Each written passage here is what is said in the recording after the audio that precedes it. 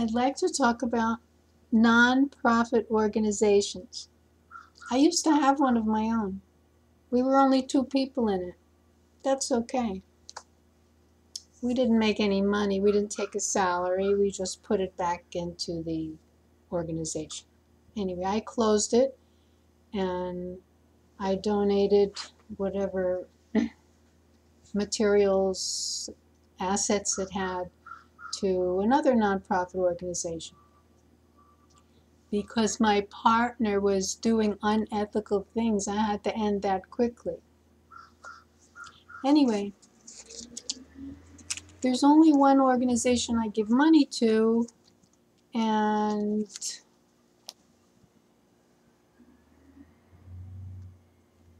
that's it. The Ellis Island Statue of Liberty, because it's a wonderful thing. Anyone could go online on their website and look up the ship's manifest lists and see their relatives that might have come here. And there's a lot of fascinating information on those lists. If the person was literate, if they could read or write, their mother's name, the city they came from, their age.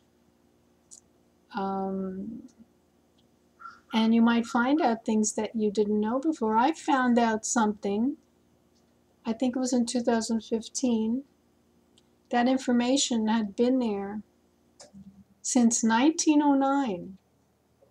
Over 100 years, some very important family information, and nobody bothered to look it up.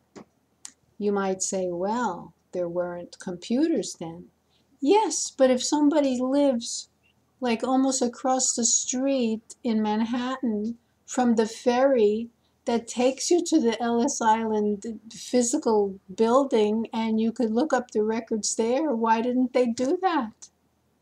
I guess people get busy trying to make money and survive, and then they want more money, etc., etc. So I'm the only one. So when I found out about our family heritage in 2015, I sent emails about it to 3 relatives that do not live near me. 2 of them didn't answer me. Why don't they care? I care. And one of them sent me a digital thank you note. I would think that they'd make a bigger deal out of it, but well, I asked an old friend once, why am I the only one who this, the only one who that? And he said, you only need one. You only need one. Anyway, nonprofit organizations. I usually just cut the address out and save the little colorful sticker that's next to your name and address when they send you free address labels. But this one, I tried to keep it because I don't like to waste things. But this one I gotta throw out. Because they're using children's drawings, children who they supposedly help, to get money.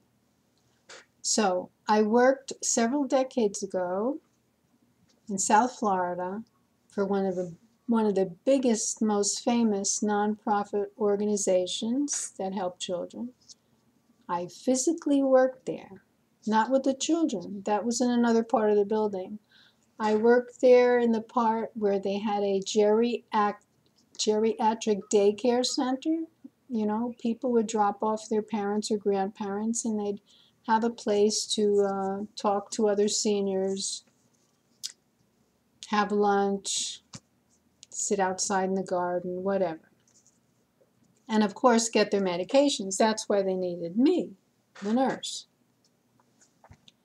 So it was very pleasant there, and but I found out shortly that the most valued employee there was the one who could write grant applications, because then the money would keep coming in and they'd keep getting salaries.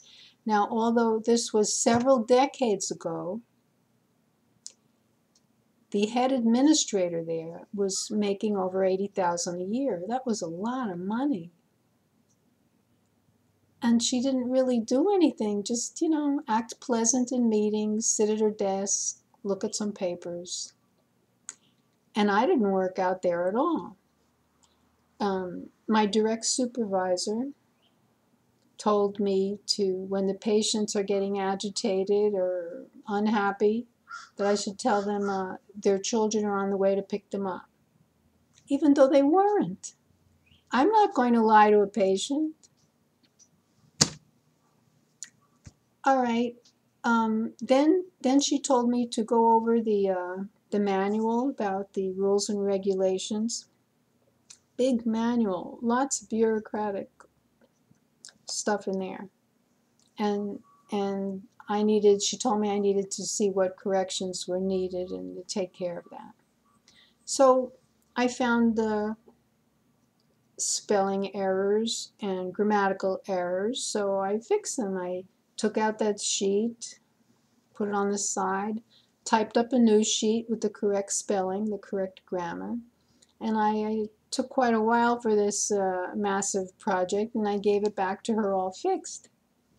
And she said, "Why did you change the official regulations?" And I said, "Well, you told me to make corrections."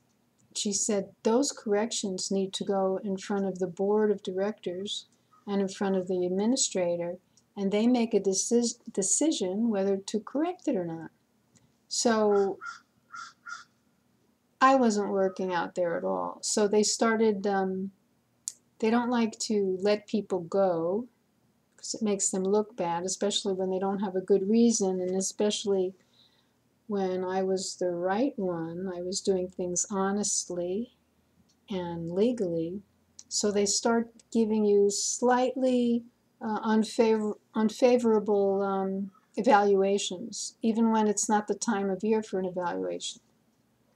So I said to them in one of these meetings, "If you're not happy with me, just tell me and I'll leave. You don't have to make up these fake evaluations. Just tell me." So anyway, before things got worse, I just left there. I did write a letter to the administrator telling her what was going on. I still have that letter. And so I lasted there a month. There was another job. It wasn't for a nonprofit. It was a nursing home. I lasted one day there because they told me, "This is exactly how we want this procedure done all the time, except when the inspectors are here. When the inspectors are here, you do it this way." And this was going on all day long. I have a pretty good memory, thankfully, but to memorize 2 sets of rules, the real one when nobody's watching, and then the fake one when somebody's watching, I mean, I couldn't handle that, It didn't compute. So I told them that at the end of the day, I can't stay because of that. And the only other job I had where I lasted one day was for this, I don't know if I should say their name, probably not. It's kind of a cult. They do a lot of psychoanalysis. They give you this question and answer form, and they try to figure you out, and then they give you psychological suggestions to help you with whatever they think your problems are. That was fine. I'm very open-minded. But towards the end of the first day, I said, "So what will be the salary, and how often will we get paid? Is it every 2 weeks or something else?" They said, "Oh, we don't worry about salary. People in our group, we always survive somehow. We don't deal with salary." See, I'm not the kind of a person that's going to ask about money in front, because that's not my priority. My priority is, do something useful. So back to this place, the place that was like this, the place that helps children and helps seniors. I had a friend in New Jersey. Uh, I was out and I saw her walking in the street. She walked with crutches, two crutches, and she had a big bag of laundry in each hand, and she's walking very slowly with crutches, carrying two bags of laundry, or was it two bags of groceries? This was a long time ago in the 70s. Anyway, so I stopped and I said, "Do you need some help?" She said, "Yeah." So I helped her carry stuff and we went to her apartment, which was a few blocks from there. And we became friends. And in her apartment, she would use a wheelchair.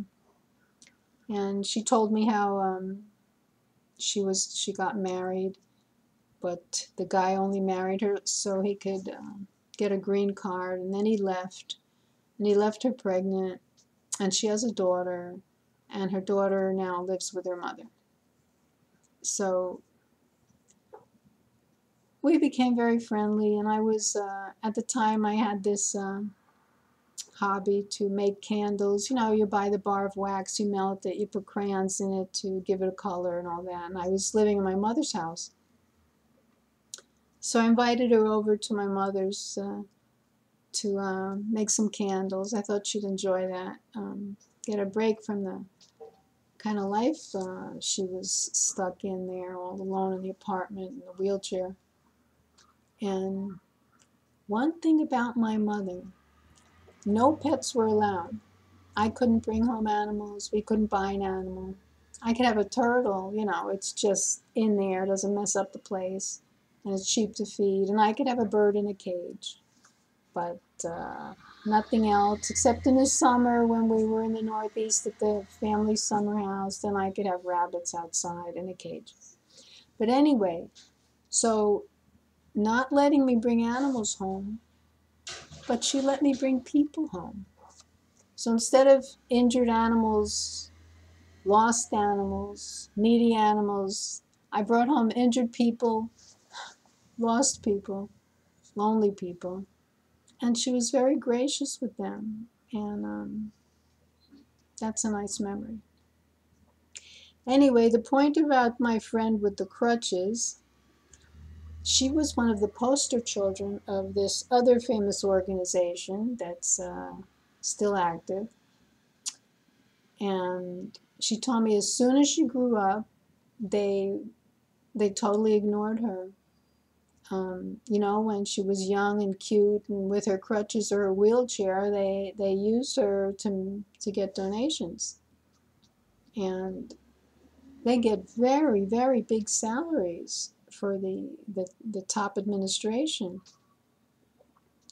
And that would be fine if they didn't dump these people. Why don't they keep in contact with them their whole lives? I mean, visit them once in a while, write them a letter, keep a list of their names.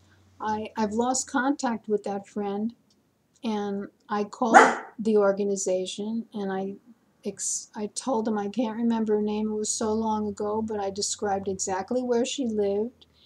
And I said she should be easy to find because she was one of your official poster children.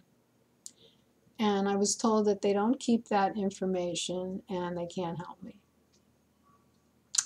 So what is that? It's terrible.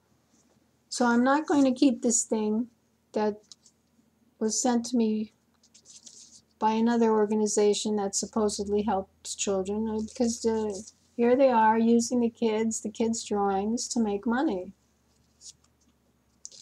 I bet they don't give those kids thousands of dollars a year. I see those commercials on TV, and it's very upsetting. Anyway, I just wanted to talk about nonprofit organizations and be very careful what you do with money that you want to give to charity. It's so much better to give to a person, a real person that you know personally. I'm sure there's plenty of homeless wherever you live, and you might find some of them living in their car in a parking lot. You can tell who they are by the way they dress. And think about it.